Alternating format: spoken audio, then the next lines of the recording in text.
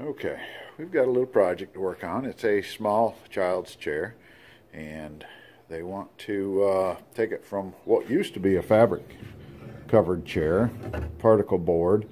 Now we can tell that it had fabric on it from the little staples that I find everywhere to where it was stapled on. So we're going to take the base off of this, see if we can take it apart and build some form of a better looking stool for them. See how it looks, and I'll try to keep track of the project. Yeah, should be a fun little project.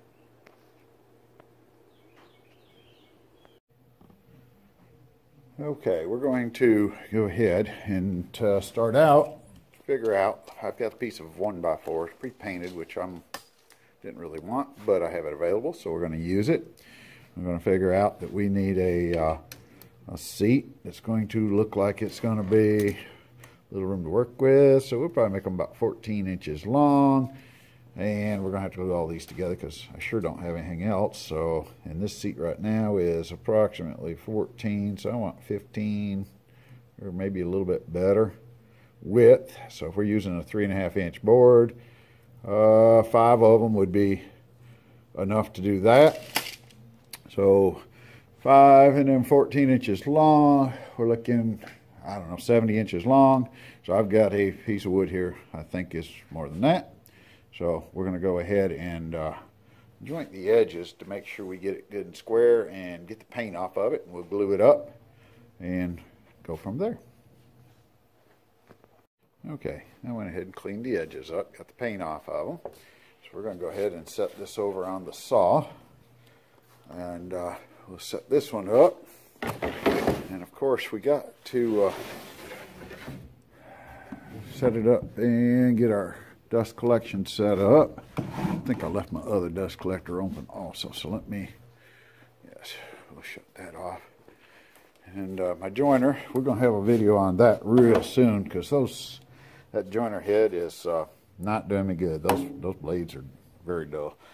So we'll work on that next. Okay, so we decided we wanted this to be approximately 14 inches each one. So I've got a actual tape, makes this a lot easier too from the blade. We'll come out here 14 inches and we'll just cut them off at 14 inches.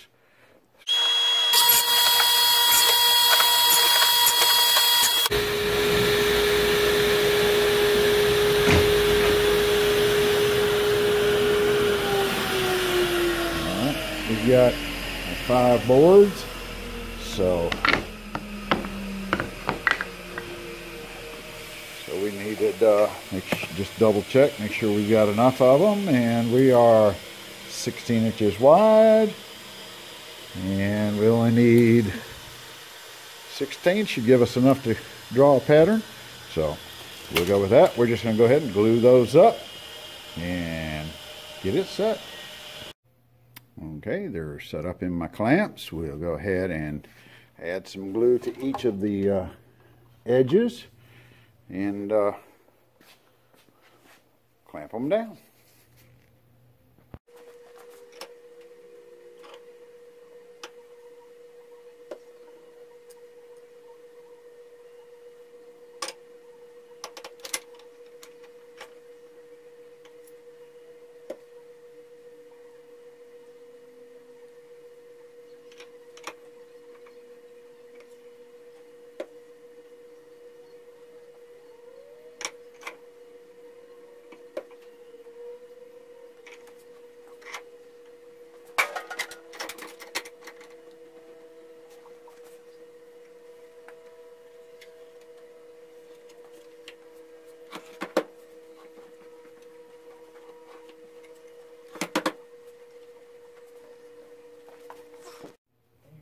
Okay, the next step we're going to do, we've got the chair here. I think the only thing we're going to need is the screw gun and something to see if we can knock it apart. So we've got that set up. So what we're going to do is just tip the chair over. And this one here, let's see, we've got a couple screws on the bottom of it. We're going to take that screw out, that screw, and these 2 screws here. And that'll take that apart, and then we're going to knock the legs out. So we'll set this over here, and we'll go ahead and do that much on it and see how it comes apart.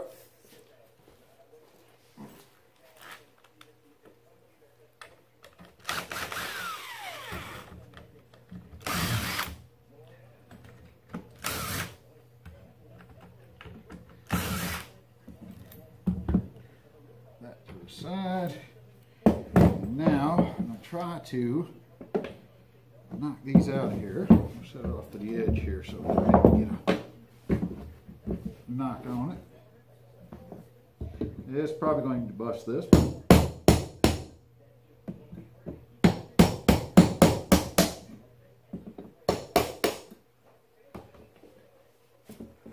So I did pretty good. And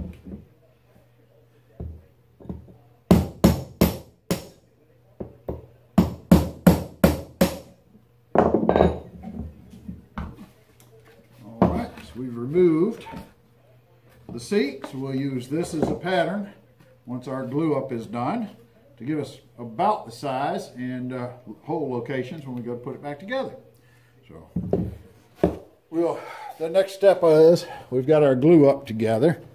This is all parts and pieces. So we're going to see how this is doing. We're going to go ahead and we can get the clamps off of this. It's been sitting for a couple hours. So we're good there.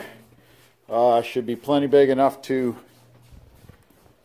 put the top on, and let's see how it's going to match up. Let's see here. So that's going to fit in there like that. I don't know if we're seeing it or not. Move back just a little bit. So I'm going to take that and sand this down a little bit, run it through our sander, get it looking pretty, and then I'll do the drawing on it and see if we can get a shape that we want. So I'm going to sand next. Okay, so we're all set up. We're going to run this through the drum sander a couple times and level it out, get all the grooves out of it, and let's see if we can come up with a nice looking piece of wood.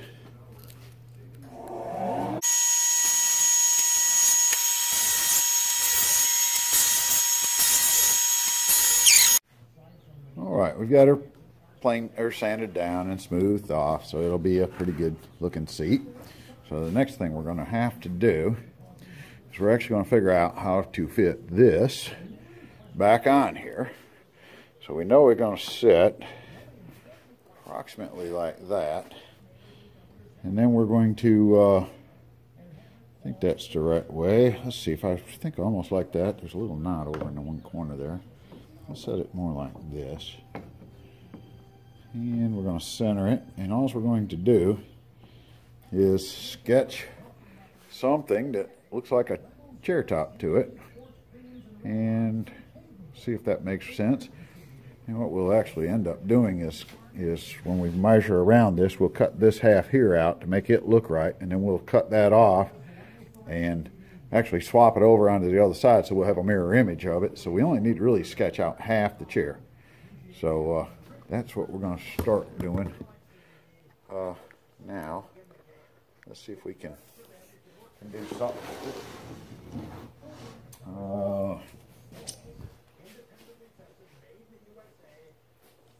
Let's see, if we're going to do this with the back of the chair, it doesn't need to have a whole lot. So we just want to kind of go center this in the middle, and I'm going to come off of this a little bit, and we're going to come around, give it a little indent, and then we're going to come down and get this little indent, maybe something like that across the back. It's going to be straight. And then across the front side, I think we want to bring this out just a little bit. And then we're going to kind of give it a little indent, go around the leg, and then it'll swing back around and come back into the other half. And I want to clean that up just a touch more.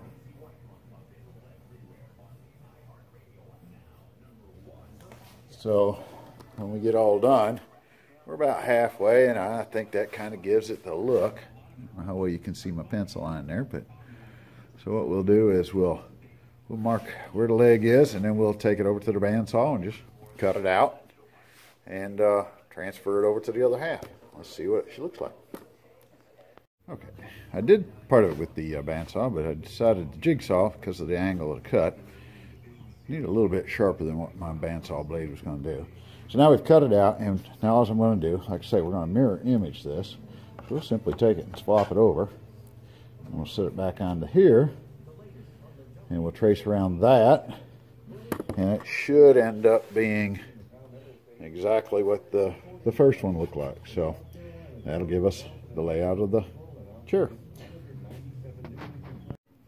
Okay, we've got it cut out, and it's kind of have the shape. Now we're going to take it to the sanders, and we'll sand that all down to make it look a little smoother before we route it off and round off the edges and this type of thing. So we'll do that next. All right, we've got all the edges rounded off, so now we're going to go ahead and set up our router. And on the router, we're going to have just a regular old roundover bit. So we're going to set this up to where it just rides on that bearing and takes a little bit of it off.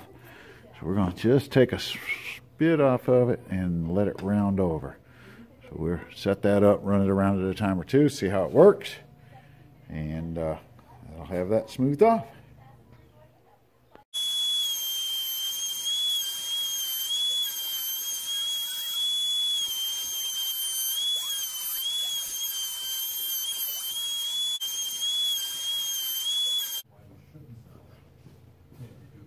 Okay, so what we need to do now is we're going to clean up this little bit of stuff here. We'll run sandpaper around that a little bit too, but pegs, these weren't glued too bad because there's a whole lot of stuff left on them. But then we'll have to drill the holes so these fits. We'll get us a bit and drill them out, but we'll set this approximately in the center where it needs to be, and we'll just simply mark our holes, make sure it's good and square. And we'll drill our hole so it's ready, and then we'll be ready to sand and finish.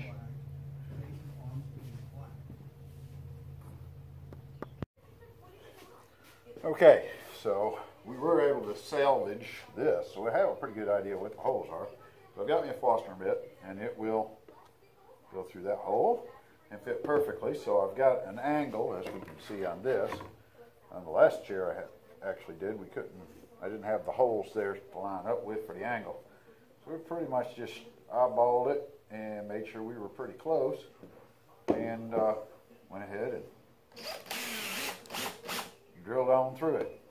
I can also do the same thing with this by lining it up right where my hole is, and that should give me the correct angle when I go to drill it.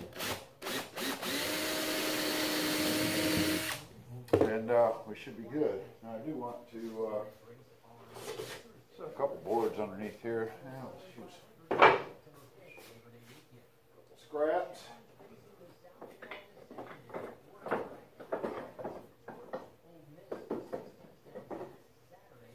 So we don't get blowout on the bottom of it, because we are going to go all the way through. Put those under there so that it'll drill into another piece of wood. We should be good. So.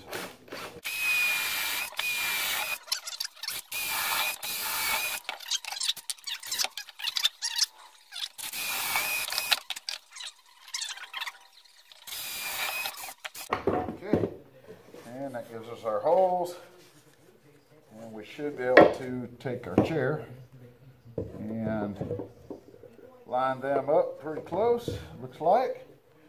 We'll add some glue and snug them down in there.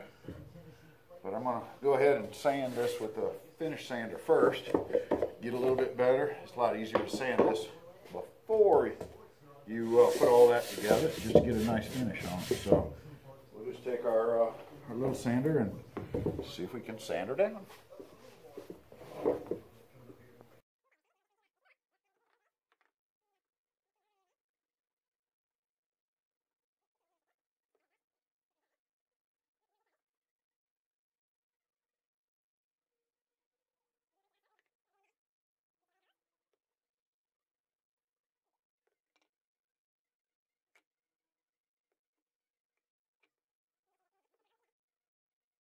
And then if we did really good, we'll take this, swing it over, line the pegs up,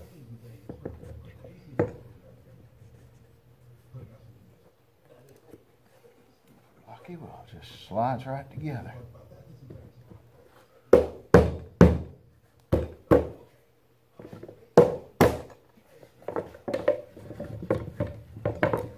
Hang it over a little bit. Looks like a pretty good fit to me. We'll come back and make sure the bottom is trimmed out right. And we'll let that dry for a little while. And then we'll put the base back on it. I want to let that dry a little bit before we go to the last phase. Okay, so we've let it dry a little bit. And all we're doing is we set it upside down, set the thing about the center where it needs to be. And then it's just simply run the screws back in it. Making sure that it's squared up. And not too much into the front.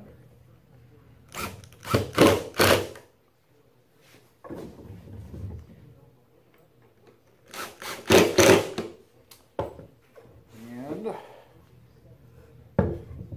there we go. I think it's a slight improvement over the original. Like I say, I have to be able to paint it and sand it the rest of the way, and I think it'll look all right. So that's how I do a chair. Maybe not perfect, but I think it'll do fine. Like and comment. I appreciate it. See you on the next one.